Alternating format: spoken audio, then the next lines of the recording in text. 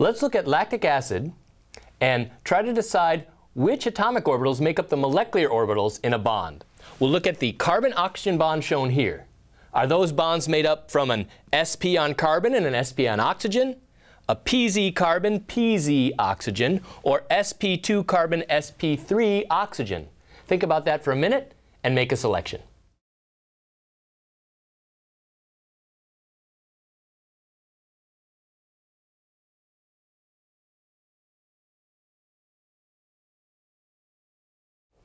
Let's look at possible explanations for each of the answers.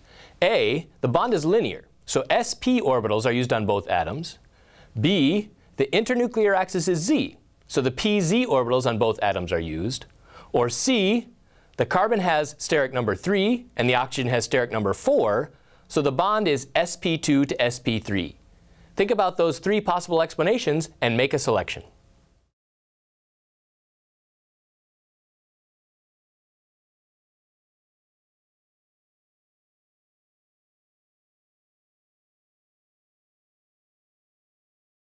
We're talking about the molecular orbitals that are formed between the carbon and the oxygen in lactic acid. So the carbon has to accommodate this oxygen, and this carbon. It'll be sp2 hybridized, accommodate three things with three equivalent orbitals. The oxygen has to accommodate the carbon, the hydrogen, and two lone pairs, four things, so it'll have four equivalent orbitals, or sp3s. So the molecular orbital is going to be an overlap of the sp3 on the oxygen with the sp2 on the carbon.